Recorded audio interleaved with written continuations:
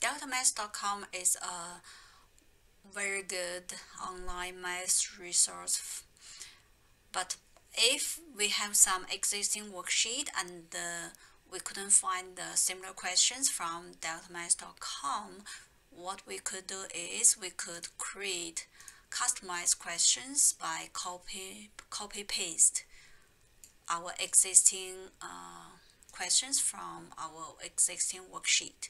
So create your own problem and we just paste the questions here. And if we have an image, you just save that image as JPEG file on your computer, then you upload that picture here. You also could add a graph or add a table. And if you have just one answer, then you could just click put in the answer key here.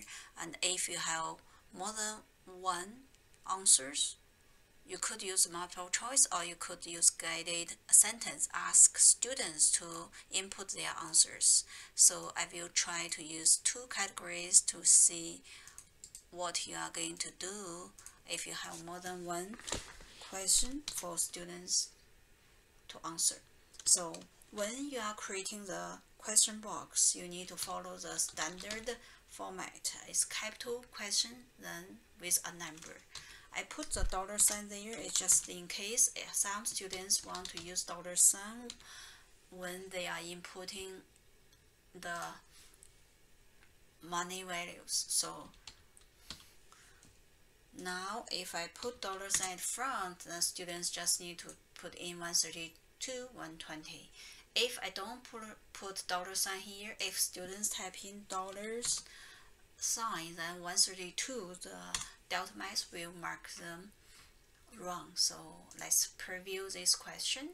Explanation part, example part, image part. Then if students type in the question answers correctly, Deltamath will mark them right automatically. So it saves tons of time from marking. And if you want to create a similar question with different number, you just make a copy of this question. Then you could just change the input, the budget number. Then you have a second question created easily, and it will be marked automatically.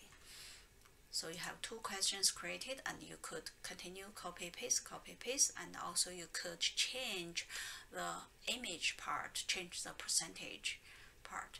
And also if you have some customized question created before, you could copy, and I just randomly pick one question and copy it to this assignment. And you will see I have an image here, I have some multiple choice. So that is all I want to show. Thank you for your time.